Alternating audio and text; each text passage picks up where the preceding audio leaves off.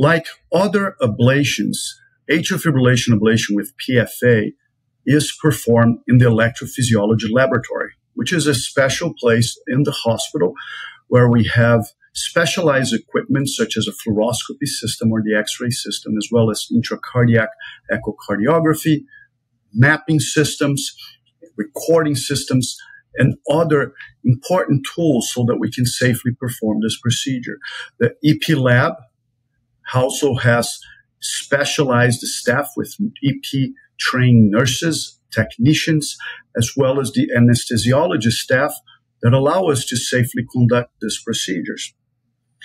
How is PFA atrial fibrillation ablation performed?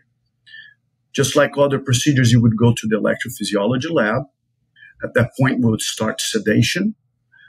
Under ultrasound guidance, we can obtain venous access into the left and right groin so that catheters are inserted into the heart.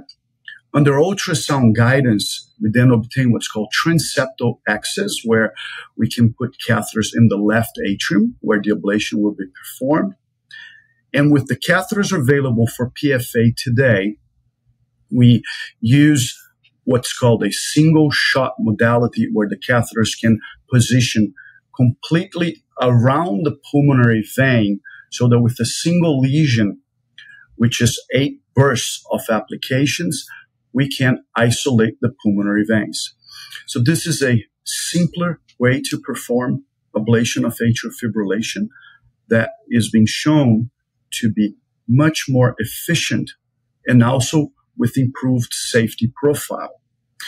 Once the ablation is performed and completed, patients will spend typically 4 to 6 hours in the recovery area, and most of our patients are able to go home today.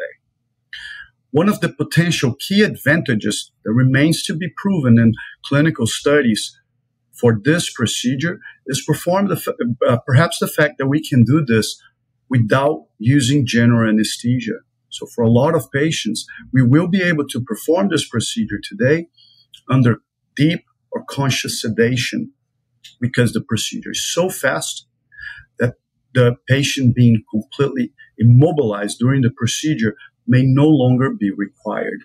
And that offers a significant advantage for patients, particularly elderly individuals.